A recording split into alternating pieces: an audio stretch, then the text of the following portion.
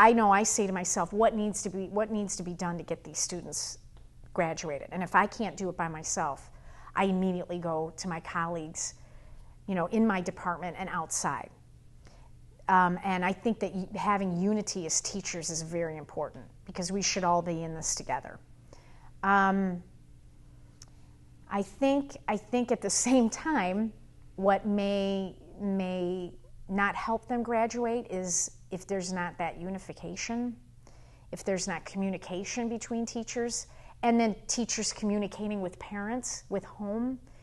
I think if there's more outreach there, that sometimes helps them graduate, because we bring in the parent or guardian and we're united together. I mean, we've several times I've had meetings with other teachers and myself and the student and the parent, and those are quite successful. But it's meeting face to face, not anything on the phone. I think there's power in numbers, and if there's any weakness in students not graduating, it's that. And in addition, just keeping them inspired to want to graduate, to find something else that's interesting for them, a reason to get out of high school, get on their adult path.